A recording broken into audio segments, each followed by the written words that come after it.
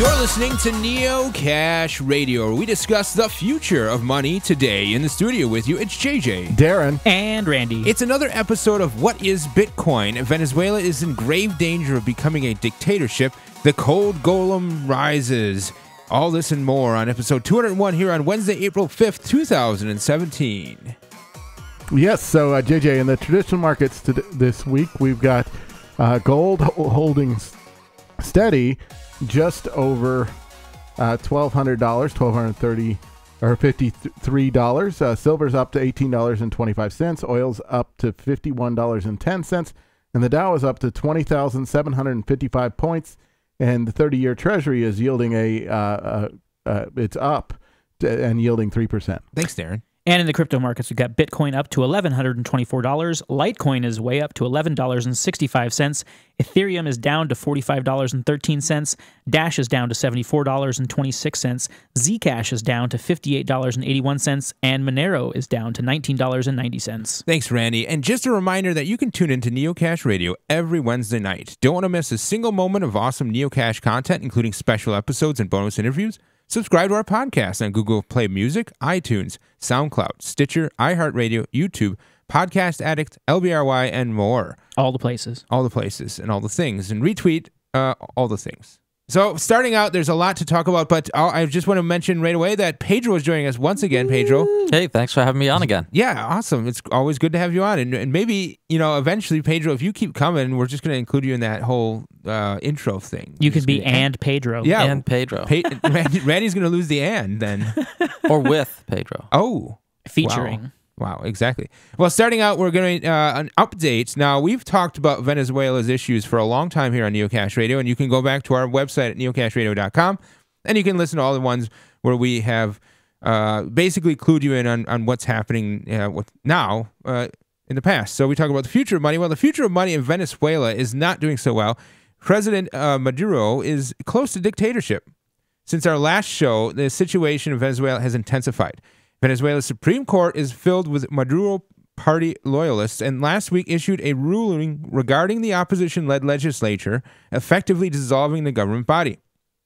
Following the international outrage over the decision, the Supreme Court has revised its decision, but the damage has been done. Just as the South American country is poised for a dictatorship, new data shows that Venezuela has inflated its currency by over 200% since this time last year. Right now, there are 13.3 trillion bolivars in circulation. And Dollar Today, the site that the Venezuelan government has sued to get shut down and has failed to do so because it's in the United States, lists the exchange rates to be at 4,201 bolivars to a single U.S. dollar. That's just huge. Well, and what's going on with the reserves? Yeah, so the Venezuelan reserves are down to about $10.5 billion. Now, this is one of the most oil-rich countries in the world, and they can't. Right now, there is really nothing productive happening, and it seems like all they're doing is burning through those reserves. So once that's done, I don't know what's left. You know what I'm saying? Like they can't buy anything, they can't pay anyone. Yeah, so to collapse. That's what's left. They should have. I think it'd be better if they collapsed already. Right. The good news of this story is that the outrage from both internally as well as internationally with the Supreme Court's declaration really pushed back some of this momentum that Maduro has gained, but it just seems like a losing battle. It doesn't seem like the government of Venezuela can get its act together. Well, they were sending in government agents to the bakeries to find out why they weren't baking bread or enough bread. And it comes to find out the reason was they don't have enough flour. So when you can't bake enough bread or have enough toilet paper on the aisles, and you've only got limited reserves, then, things have to happen. Yeah, that's right. Well, so that's an update there. I really don't know. Whatever has to happen next, it's basically like I don't see how they can solve this problem with Maduro in his current seat. As president. Well, the Venezuelan people will have to, figure what their path forward is. Yeah, it's a difficult decision to be working. Yeah. Well, and I'm going to make sure to put a link in the blog post from today, linking back to the last episode where we talked about this, episode 184, and just what's been going on with Bitcoin in Venezuela, how that's seen a massive surge, but also the dangers that have arisen as a result from people mining Bitcoin. We talked a little bit about people using these really unique ways to use Bitcoin to buy Amazon things and have them delivered to their homes or going across the border because their money was becoming devalued rapidly, and there were people that they had to start making larger denomination bills. They were weighing money out on scales rather than counting it because it was faster. So these are the kinds of things that can happen with fiat currency and with centrally controlled banks. And this is why people are desperately looking for other options. Yeah, in fact, one story I had read is that they're using something called Rare Pepe. It's like there's an online trading card game, and one of the cards apparently is this Rare Pepe, and it's worth. And if you can find a right buyer, of course, someone who knows about this, then it's worth value that you can trade for goods and services or Bitcoin, right?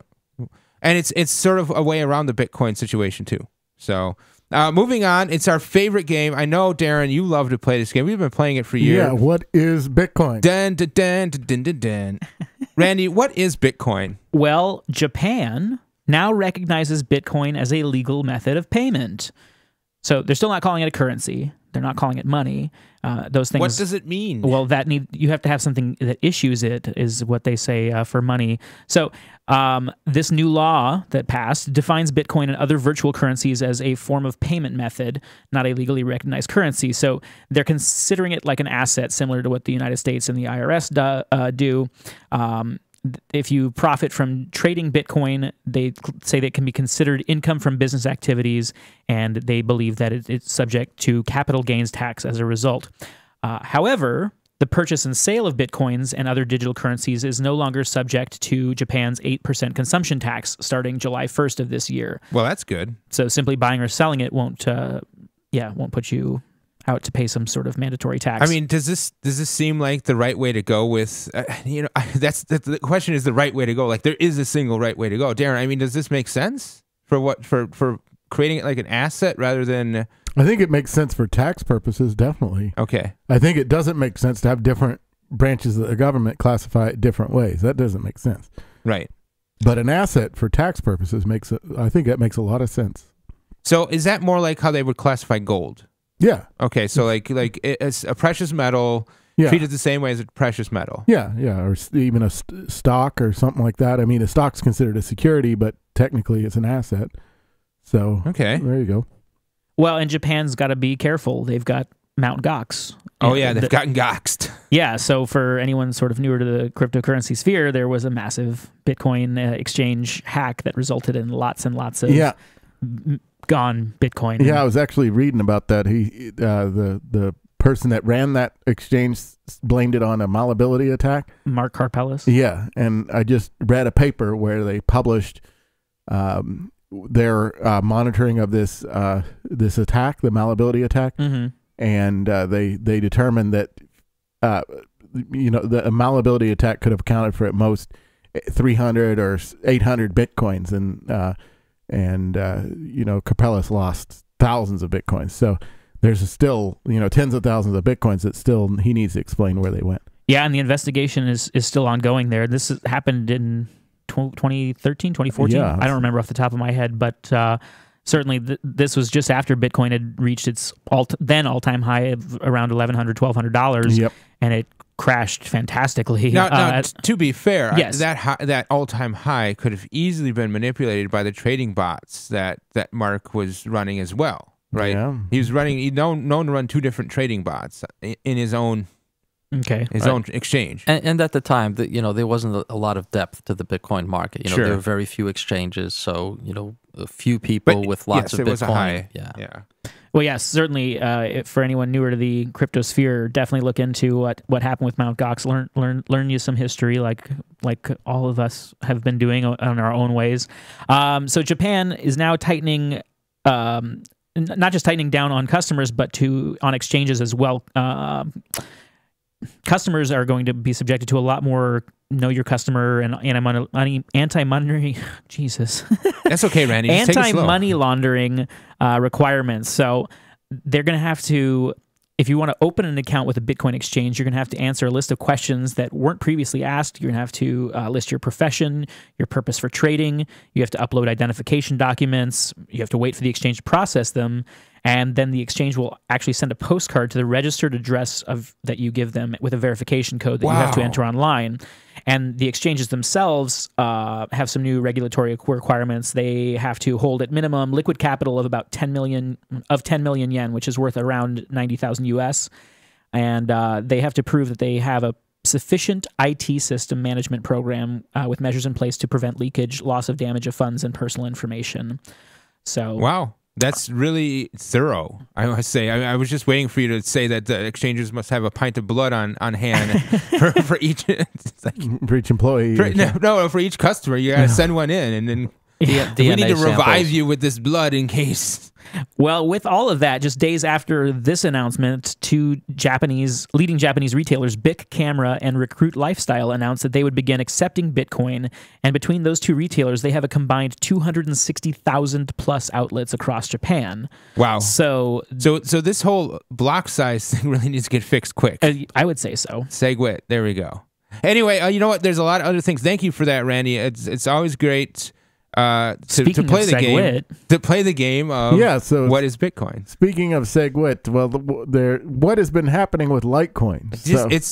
We delisted Litecoin from our show notes, and it was at about $4. We stopped reporting the price because it had stayed so steady for so long. High 3s, low 4s. Yes. Yep. So now it's at the 11s. So is Litecoin going to implement SegWit? It actually looks that way. I'm pulling this up, and 70% of the blocks mined in the last day have signaled for SegWit. Now, this is very recent? Yes. Okay, so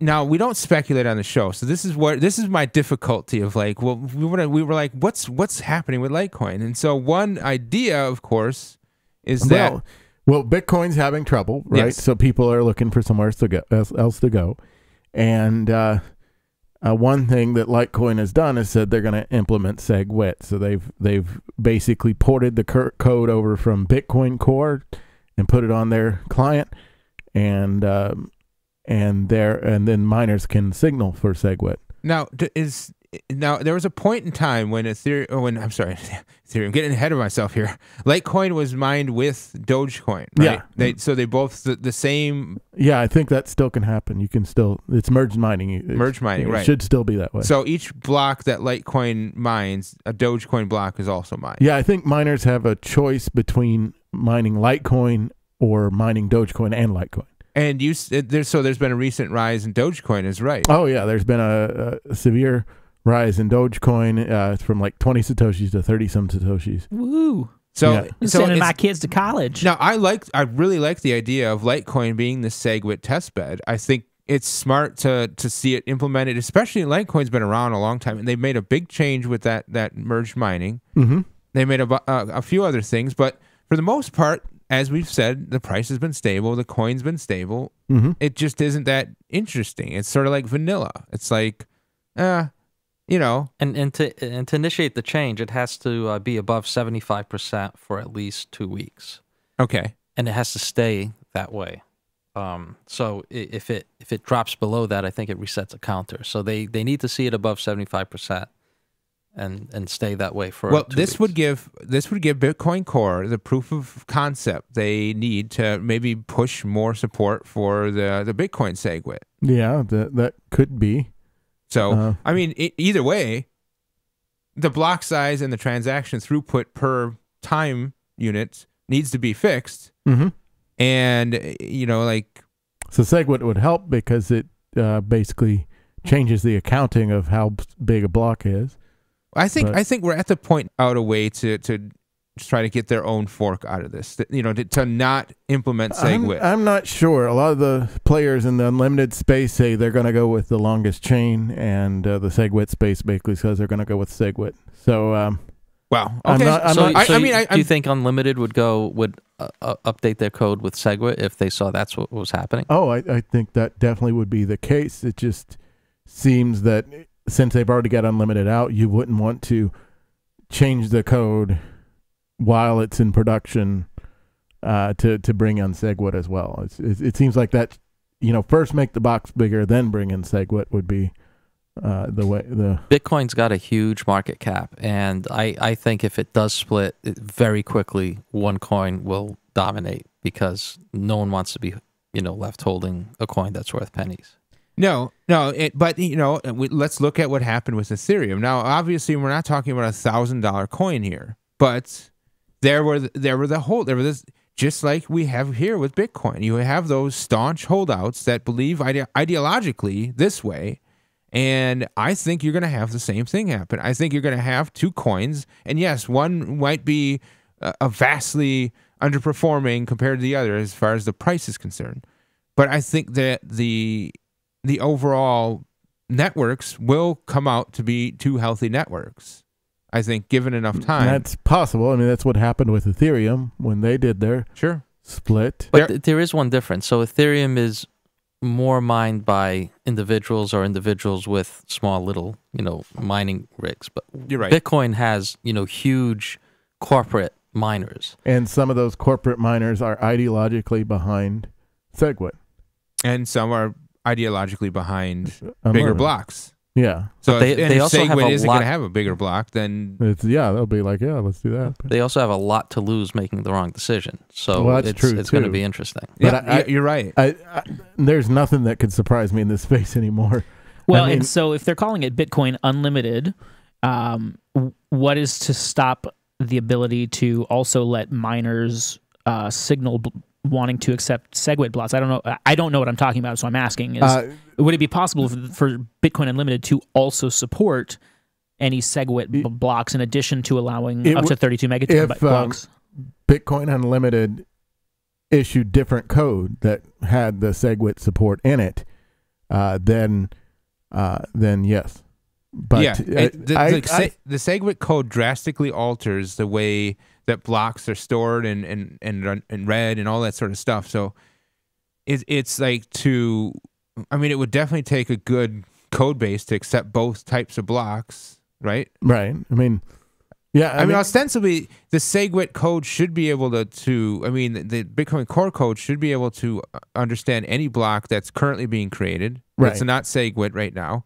And then when the SegWit block is created, should be able to understand both of them, right? Right, but it will.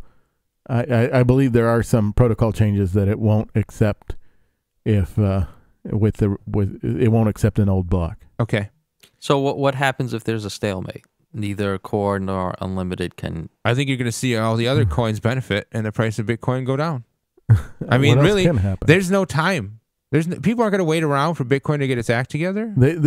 People are already flipping. I think you're right. I mean, people are still talking about. Look at us talking about this still now. I know. It should have happened 3 years ago. We have some really fun stuff to talk about. Should have been 3 years ago. So let's talk about the good stuff. Excellent. You know what, Pedro, you came on the show and you've got a really cool thing you want to talk about. I know we mentioned this a long time ago, back when it was like in its early white paper days. But go ahead with us, Pedro. What do you got here? Yeah. So this is related to the Ethereum space. So it's a project called Golem, and Golem's a global open sourced and decentralized supercomputer. So it's made of combined power of the user's machines, personal laptops, all the way to data centers. And Golem is going to use an Ethereum-based transaction system to clear payments between providers, the requesters, and then software developers. Wow. Golem is decentralized and scalable. So this is all coming from their website. There's no single point of failure and no trusted authority. So even though Golem's capable of connecting millions of nodes using P2P, it's all going to be, no central authority. So here are some of the things that Golem can be used for. Computer graphics. So Golem can distribute the task of rendering, complex CGI, doing in minutes what would take days, cheaper than others. And the competitor would be things like Amazon Web Cloud. Business, stock market predictions to big data analysis. So speed up business computation and lowering costs. So a new business that might want to get into this space doesn't have to, invest millions in a data center. Machine learning. So this is hot in computer science. So it's whether teaching an AI to beat a grandmaster or recognize images or human voice patterns or, things like autonomous driving. This is where a lot of benefit can come from a big distributed computer. Sure. Cryptography. So Golem can run first and largest decentralized cryptocurrency mining pool. So you can, one of the functions of Golem could be to you use your computer to mine cryptocurrencies, and it's instead of going to a central pool, you're doing it on their network. And then, of course, there's science, and from DNA analysis, protein folding, medical research, searching for alien life forms, SETI, it could be where SETI goes to live. So it's a really exciting project, and I'm keeping an eye on it. Now, what sort of makes Golem different than the Ethereum virtual machine? I mean, this is a layer on top of it, right? It's not its own blockchain? It's using Ethereum? So it uses tokens on the Ethereum blockchain. So you can buy Golem tokens, and then you need to pay to run computations. And Golem can do more complex things. So the Ethereum's language isn't written so that you can write things to do CGI, but Golem's going to break up and basically send your computer those pieces of code and then the data to run, to run the code on. Okay, so it's more refined. Ethereum's more of like a very bare bones, but very powerful, like hydraulic system. It ties it all together, and then Golem on top of that has sends you work units, and essentially it's almost like you're running a miner, except instead of just mining cryptography, you can be doing things in science and research and other fields. So this is something anyone could have running once it's up and running, could have it running on their computer, and someone would be paying basically. Right. You could earn Golem tokens for letting other people use some of your computing power. Right, and the more power you have, and obviously the more efficient power you have, then the bigger your profits. Interesting. So what I'm trying to wrap my head around, just to understand, is that you're running this through the Ethereum blockchain. So are you running, like, is this in a Mist browser or something? Is this Golem like a Or is it a separate app that just interfaces with the Ethereum blockchain? So right now what they have is a Docker, right? So they have a sandboxed software environment with all the dependencies. So you would download that. There would be an interface. In fact, they just released a Mac interface this week. And what makes it exciting is we all have computers that are vastly more powerful than we really push it for the most part. Unless you're running a high-end gaming rig and pushing its limits, you buy a brand new computer and you do word processing and web browsing. Well, it's kind of underused. So you could actually have that running in the background and not really notice. Or, when we go to bed and, leave our computers on or turn them off, then they're not being used. And so there's a lot of computing resources out there that are untapped. And, something like, say, for example, medical research, they get some funding. Well, they immediately have funds that they can use to now take off with their research and run these massive computations on something that should be cheaper than, things like Amazon Web Cloud or Microsoft Azure. So there's a competition. Right. Awesome. It definitely sounds like a way that you could turn your computer into a piece of capital that then you a little factory. You lease out your clock cycles for some Golem, then you can turn that into Ethereum, and Ethereum is doing pretty well right now. So it's really cool, and I look forward to seeing more about what this is being used for and how people are making it work. Next up, we have a Dash story here. So there was a Dash open house this week, and they did a lot of I guess discussion about what's going on with Dash. Yeah, so that happened, I believe, Wednesday, right after our show last week, and it was pretty exciting. Amanda spoke, then Ryan, who's the CFO, and then Evan, and Ryan was very optimistic and talking about how they're expanding their team, and there's just a lot happening to get Dash all the resources it needs to thrive. And there was also Evan speaking, and he mentioned making a client in the Go language, which is something that Ethereum's done. They have several implementations of their client in different languages. So there's some question of how that's going to work and what the timeline for that will be. But and then there was also a question in this thing about the insta mining. So Dash sometimes, or maybe often, is criticized because when it started, the mining went quicker than was expected, and it's been branded an Instamine by people who have a negative viewpoint of that. But so I do have the numbers on that, but what people are meaning when there's Instamine. So basically, when Dash was first launched, the difficulty algorithm, how difficult it is to mine a block, wasn't quite right. And so the difficulty didn't adjust properly to basically adjust high enough so that the blocks came out slower, and therefore the block rewards came out slower. And so the result is right after the launch of Dash, which was at the time that was called Darkcoin, there were 1.86 million Darkcoin mined in the first day, and 2.02 million mined in the first 2 days. Wow. So that's 2 million mined in the first 2 days. Now, this is a source of criticism because people are saying that, if I go in and buy Dash now, then I'm supporting the people who might have mined it early. But there are some assumptions with that. There's an assumption that they kept the amount of Dash and all of that, and some other assumptions with that. Sure. Yeah. So and it's so Evan told was he asked how many Dash he has, or did he just offer it up? No, it seemed like it was they were prepared to announce that Evan owns no more than 256,000. He was asked by someone, excuse me, in the audience that wanted to have clarification on this Instamine because they were looking to invest money in Dash, and so they asked, and it was met with a couple little chuckles from the audience actually, and Amanda called it the token Instamine question, and I guess rightfully gets asked very frequently. So there's actually several links where it's been discussed at length, and I'll definitely include a link to where all those are linked if you'd like to read more about it. But yeah, Evan immediately just came out and said that he has 256,000 coins to his name personally, and that none of them are tied up in masternodes, so that he's not voting on anything that's in the DAO, in the Dash DAO, so any of the Dash Treasury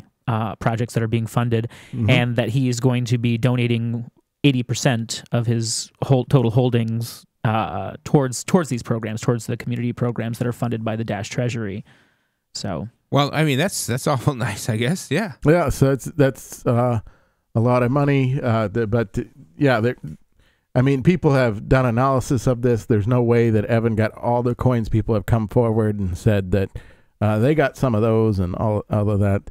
So it's very clear Evan doesn't have that much. I believe he was honest in stating what his holdings are, and it's going to be interesting to see how millions of dollars are going to be spent. Yes, that's true. It's worth a lot of money right now. Moving on, there's a really interesting story here, Randy. Some white hat hackers, GlassHunt.co. Yeah, so this is actually something that came around in September, and it's kind of flown a little under the radar. It's this website called GlassHunt.co, and it's an anonymous collective of hackers. It says it's based in South Korea, but that they're kind of spread across the world, and they're only represented by Ethereum smart contracts. So it's a group of hackers that it has bug bounties, and they run a little thing called Hacker School, where they teach people how to, how to be able to break, not break, but how to hack blockchain smart contracts and things like that, how to launch DDoS attacks, how to protect against those kinds of things. But basically, they want to advance the crypto space by making it less likely to attack. And so they have these bug bounties. Now, here's the thing. They have a Bitcoin double spend tool. And what they've done, and maybe one of you can better explain a double spend than I can, what actually happens. Anyone want to take this one? So a double spend is basically when you make one transaction, perhaps to pay a merchant, and then before it confirms, you make another transaction, perhaps to pay yourself, and it's this double spend is successful if the second transaction confirms before the first one does. Yeah, so they have a tool that, again, has been up since around September that will let you do this. So you can send. They showed in a video how they did it with Anonymous Casino. They sent a certain amount of Bitcoin to Anonymous Casino. It was they picked up the broadcast transaction immediately and granted the coins immediately. And so the guy actually did a couple rounds of roulette with the money, and then went back to this double spend tool and put in his address and directed the funds back to himself after he had done a couple rounds on this casino and showed how this can work. Now, this GlassHunt.co takes 10% of what's going back to you and puts it into these bug bounties. And like just a few weeks after they launched, they actually got hacked and lost about $5,000 worth of Bitcoin that was in the process of these double spends. Someone actually like snuck in and took those. Mm-hmm. But I double spent your double spend. That's right. Yo, dog, I heard you like double spends. So we triple spent your double spend. Wow. That's meta. It is meta. But this address that receives this 10% has seen about 63 Bitcoin worth of transactions. So that, I don't know if I'm missing something, but that would tell me that they've overseen 630 Bitcoin worth of double spends, and that's about $713,000 as of the time of this writing. Wow! So it's an interesting tool that's out there, and they are posting smart contracts and for people to try to crack them. And again, there are bug bounties, not just in these virtual currencies, but they also have their own token called, I think, Glass. And if you collect more Glass, you can try additional smart contracts that they come out with. You get like early access to them and all those other strange things. But yeah, hopefully it stays more white hat. But there's been it doesn't sound very white hat. Actually, right now, Randy, it does not sound like a white hat. Well, but that's the thing. I mean, if we want to have something that is trusted and something where merchants, if merchants are to trust this, they can't have this possibility of double spends. Sure. So anything going through Coinbase or any kind of merchant wallet app, you want to make sure something like instant send on Dash, or even with the much faster block time of Ethereum. So here's all you the business people, and I know we get a lot of listeners in California. Hopefully, you guys are in the Silicon Valley area. Anyway, use this GlassHunt thing to check your own merchant websites and whatnot. Check yourself. Try to double spend yourself. So be the first one to double spend yourself, and if it works, figure out how you can prevent it from working in the future. There you go. They've got a video, and I'll have that up on the blog, neocashradio.com. And that's right, neocashradio.com. And in fact, if you want to send us an email, we love to hear your email. Send it to Darren at neocashradio.com. Don't send it to JJ, because he doesn't check his email very well. He's really bad at that. Moving on, we've got a lot more to talk about in Ethereum news. Pedro. Yep. Proof of stake. Proof of stake. So Vitalik Buterin, who is I would say, founder and visionary for Ethereum, shares Casper Contract Code. So this is an article from ethnews.com. One of the most anticipated events in the Ethereum ecosystem is a switch from proof of work to proof of stake. Both systems are used to achieve consensus and maintain security of the blockchain.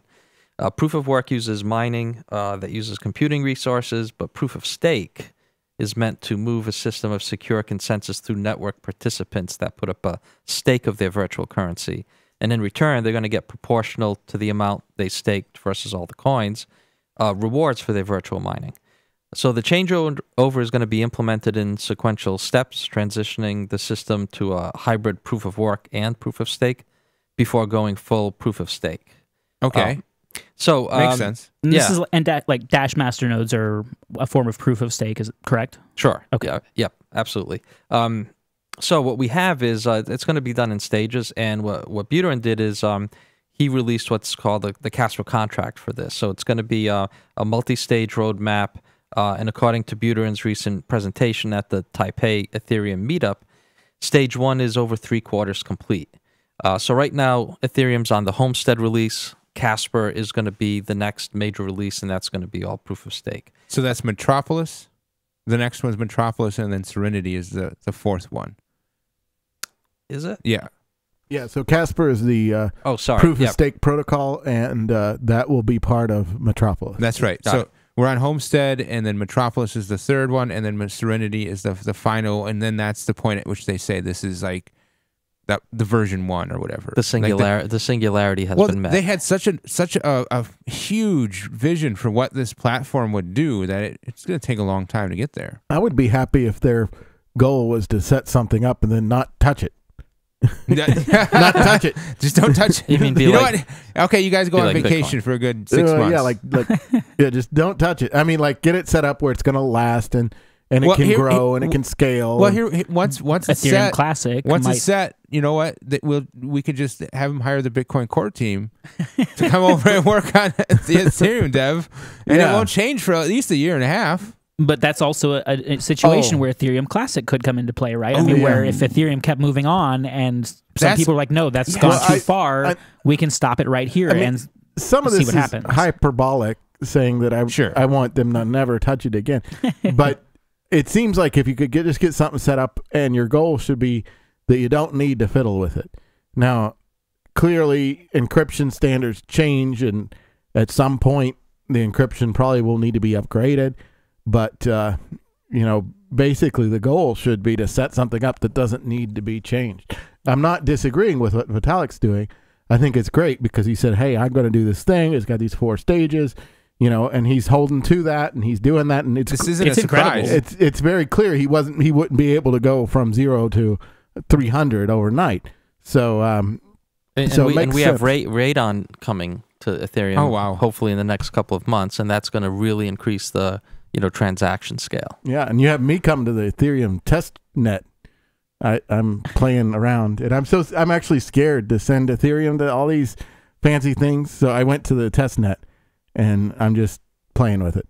Okay. Yeah, I learned how contracts are expensive on the test net, but the test Ethereum is like play money. It's free and cheap and whatever. Is there more you wanted to go on about with the Casper? Yeah, sure. So in a very highly transparent mood, Buterin shared this code, advanced, which is about 3/4 complete.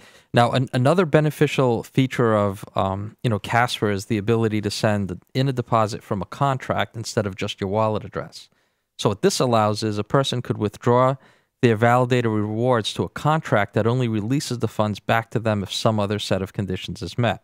Now, that's going to allow a person to dual use their Casper deposit as a security deposit in some other application.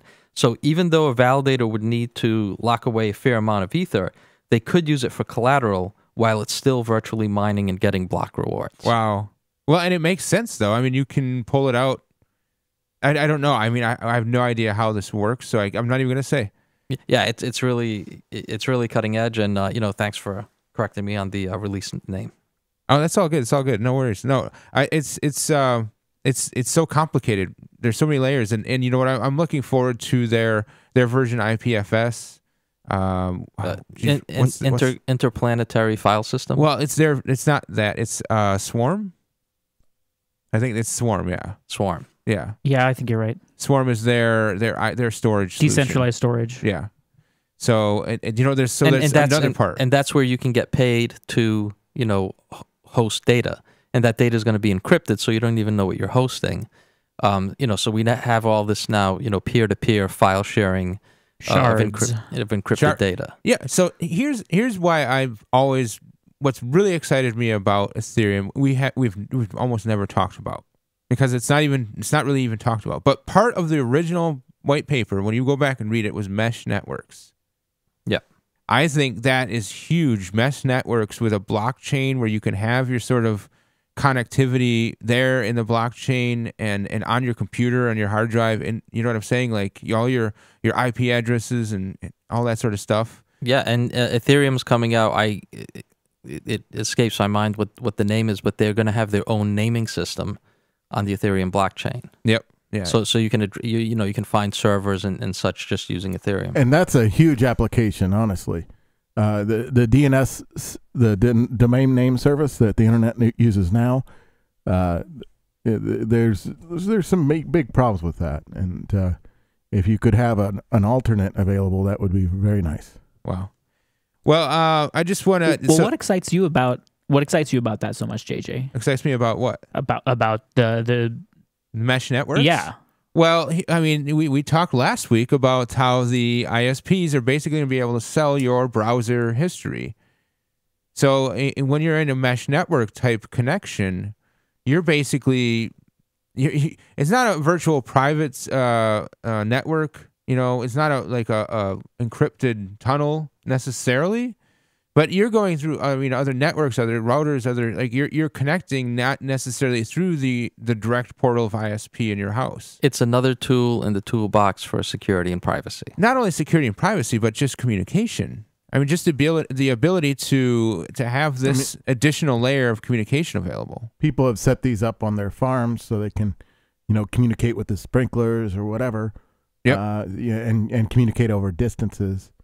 But I do believe there's some scaling issues behind a mesh network. Oh, sure. I don't think it's meant to launch a full bandwidth internet. It's not. You're not going to stream Amazon videos on a mesh network, but you're definitely going to be able to communicate. Yeah. And you're definitely going to be able to ask for help or whatever. Right. So very cool. Brief story, real quick. Bitfinex has made good on its BFX token exchange.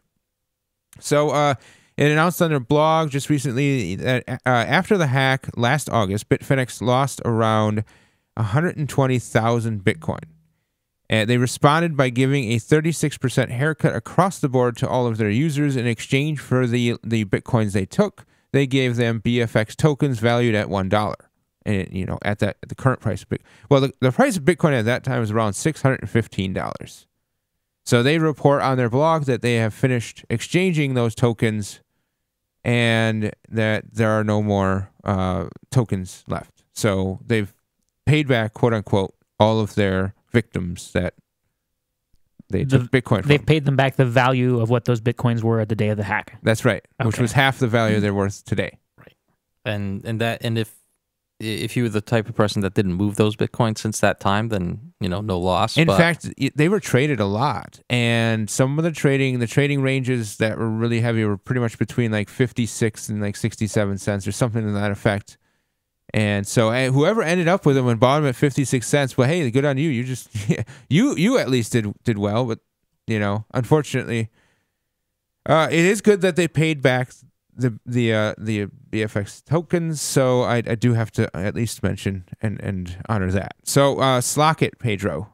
Yes. So the guys who invented the DAO, basically. Yes, the failed DAO. So Slock.it secures $2 million in seed funding for the Universal Sharing Network Protocol. So I think we're going to see a lot of venture capital coming into the cryptocurrencies and other blockchain movement. Excellent. So Slock.it received $2 million in seed funding. What the aim is to commoditize underused assets via an Ethereum-based application. So, as shown by the success of several resource-sharing platforms from Airbnb to Zipcar, a share of the population is extremely willing to rent their assets for a premium. This trend signals that the world may be moving from an era of ownership to an era of communal utilization. The end user would be able to find, locate, rent, and control any object mediated by the USN from anywhere in the world. With the USN, rental apartments and offices would become fully automated, smart objects will be rented on demand, and used vehicles get a new lease on life. So the global beta release of the USN is set to launch next year with mainstream user-friendly brand and image, according to them. Excellent. I really hope they're successful. I know I liked when I just looked at Slock.it sort of right around the time of the DAO and whatnot. I was doing research and obviously I'm going to look at who's behind this, right? So I looked into Slock.it. I watched a video on the whole bike lock thing. I thought that was a really cool idea of having a bike lock, on the blockchain, so to speak, where you can authenticate or you can sign something or you can verify you're the owner and it will unlock without a key, So that sort of stuff, I see a lot of value for that, not just at bikes, but what about a home lock, Like an Airbnb where you can rent your home out. Right. What if your home doesn't have a key lock anymore? You know what I'm saying? It just has a transaction. You send X amount of funds to this address, and it not even that. You could just sign a message. Yeah, you can just sign a message from that lock pings you with a message that's encrypted that your app or your side of it just is like, okay, I can read this, and then I'm going to send it back to you signed, and that's it. Yeah, and And to protect the property, I want to understand better, like what do they have as protections for the property owner? Like, does that mean the person that sends over has to be identified, or can they stay anonymous? Things like that. So it's something that is definitely I wouldn't advise connecting that to the internet. I'm thinking this is a very short range antenna that's sort of Bluetooth or near field communication, something like RFID. that you have to like come up to it. And you have to do it with your phone. But anyway, there's a lot of different things. And maybe you have like a key fob. You know what I'm saying? Like a car. You trust your car with a key fob. Yeah. And this gets to, down the road, are we gonna be registering our cars and houses and other property at the local town office? Or are we gonna hash the car's VIN number, and that with some token identifies that, you own that car? Sure. I think that's coming, Well, I mean, with soon. this USN thing, wouldn't that be, advantageous? Then you're like, imagine your app on your phone has this near field communication that you can sign a message, and then it's already rented something for you, and you own it for the specific time period, and you can authenticate this message. You go up to the car, you sign the message, the car opens. It's the only way to get in the car. Yep, and then you use it, and at the end of the use, or maybe at the beginning of the use, you pay the fee.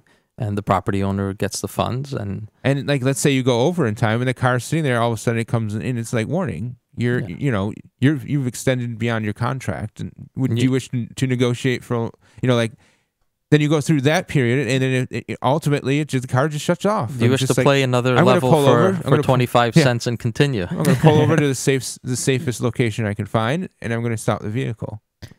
Well, I hope they've been humbled a little bit. I really didn't like the way they handled the DAO, and certainly like the tweets from Stefan Twal. Is that his name? Yes. He was pretty irresponsible, and really it took them a while to take ownership. And so I hope they've been humbled a bit, and I wish them well too. I of course love products that benefit consumers that want them. So, wow, Randy, that's wow. Deep thoughts. Well, Tesla's announced that they're going to have a ride-sharing program that's just with their cars. So you can go to work and then rent out your Tesla. Your Tesla then, by itself, when it's fully automated, will pick up people with no driver in the seat, drop them off, and you get paid. And then the car comes back and, maybe goes into the charging station. So when you're done with work, you have a battery to get home. So that would be, renting out your car instead of it sitting in your company's parking lot.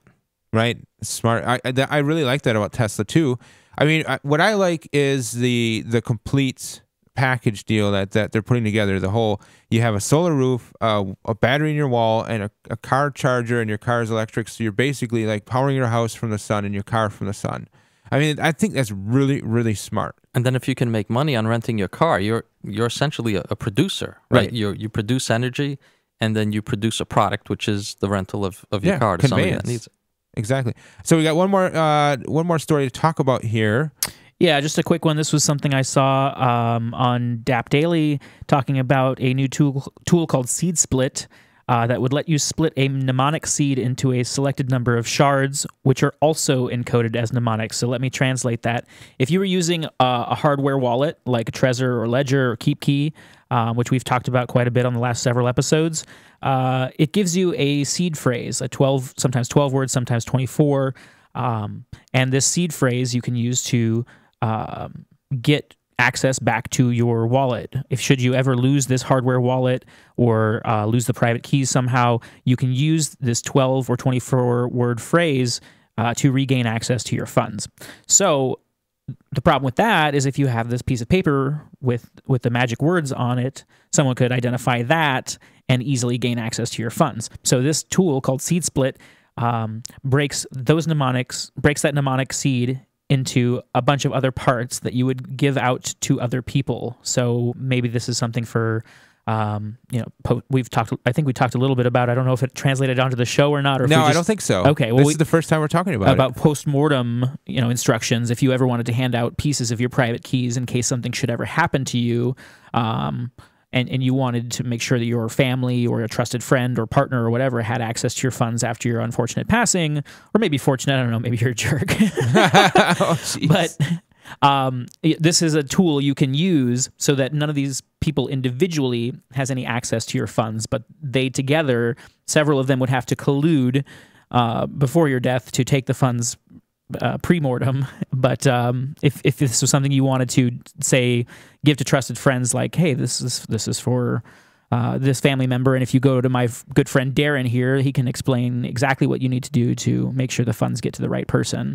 Right. So this is a neat tool that's now out there, and all the code is, of course, open source, and I advise you to take a look at it yourself. Well, I could think of a business use for that, like putting things into a trust or putting things into a common deposits or an escrow, right?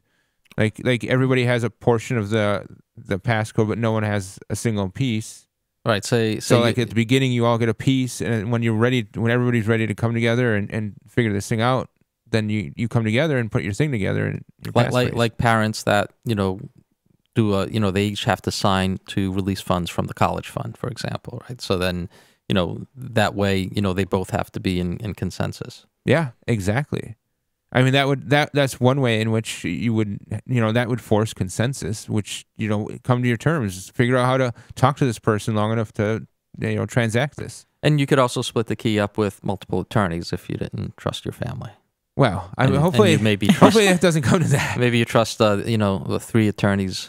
As long as one of them's honest, you're okay. Well, another thing to think about is you may very well trust your family, but you might not trust yourself, right? Say down the road, you get hacked. Oh, okay. Okay. So you had bad security. Yeah. So was it your family that had access to it if they got together, or did you really get hacked?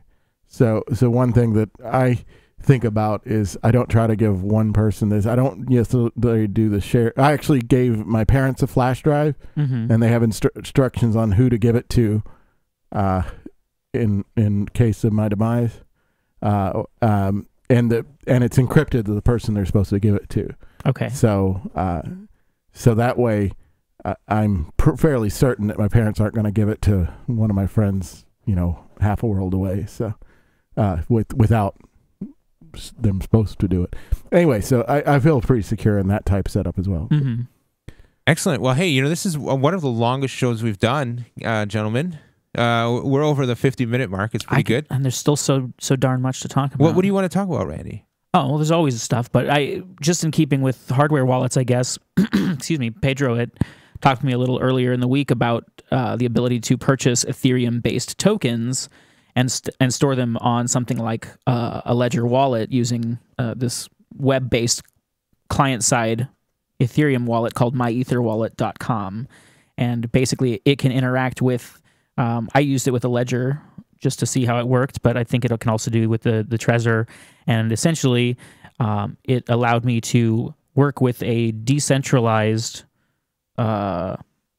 exchange, which operated a smart contract to transfer tokens onto my ledger. So you send the money. Yeah, that was pretty cool to find, and I was surprised at how easy it was to use. And it's fast. It's so fast. Like just watching in a couple seconds from the Ethereum, like the little bit of Ethereum I used and to test it out to send to this listed address that you can read all the, I mean, I don't understand what any of this stuff means, but it says what it's going to do, and there's a little check mark next to the code, and if I was a coder, I'd understand some of it, but, I tested a very, very small amount, the smallest amount I could, to see what would happen, and sure enough, I got like a couple of the Golem tokens just to see it work, but yeah, it's neat, so it's not something that basically, there's a couple blog posts, and I can include them, or maybe I'll do it as a separate blog post on neocashradio.com because I don't want to type that much tonight. Excellent. But we'll have a separate blog post about how you can do this if you have a ledger.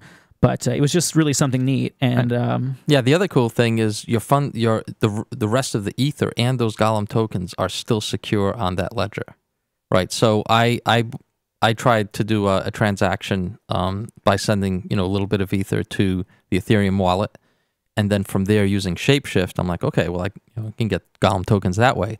But with the ledger, that Ether all and the private key for that account all stays on the device, and I was really surprised at how easy it was to do and how fast. To your point, you refresh the web page and you're like, wow, there they are about a half a minute later. Wow. Yeah, with confirmations already. Yeah, it's I'm really happy with the ledger. So another point about that device is a few weeks back I was interacting with it and it said, "Oh, you still have some, Ethereum Classic, funds here," and there wasn't a way that I could see it, to get to them other than from their webpage saying send us an email. So I'm like, all right, well, let me give this a try. Send them an email. Like 50 minutes later, I get an email from France, right? Go here, download this alternate wallet, do these steps, and I was just surprised at how reactive they were, to respond, and it just worked. It was a very clear write-up from them. So nice. I've been impressed with that wallet. Excellent. Well, it's good to hear. I mean, I hopefully this sphere, the area of wallets, really progresses. In fact, we saw just earlier a friend of ours came over and showed us one of these the crypto steel. Yeah, crypto steel. Some wallet that you basically it's just a passphrase that you can store somewhere and you can lock it up and its metal is it's a heavy, very durable. It's a heavy chunk of steel that they send you with letters that you put in place for like a seed. You can put a whole seed phrase in there or a private key, but you basically spell it out with these steel letters and you seal it. It's fire resistant, water resistant, rust resistant, and this was sealed with like a cargo lock that would basically show any time it had been altered, and this lock had a serial number from a company that didn't repeat serial numbers on their locks, and so. But this is something talking about like burying a seed or burying seed money, but back the old style way of putting it in your backyard. Or it reminds me of the old style printing presses that you'd have to put the letters together and put a block. Excellent. Well, those are it's called crypto steel. They're pretty neat. Yeah, so there's a lot. I mean, this is just the beginning. Just the beginning. We could talk all night. We could, but we won't. Pedro, thanks again for joining us here on Neocash Radio. As always, it's a pleasure. All right, and we've got so much more to talk about, but of course, there's always next week. You can tune in every Wednesday for Neocash Radio. In the studio with you, it's JJ, Darren, and Randy for Neocash Radio, where we discuss the future of money today.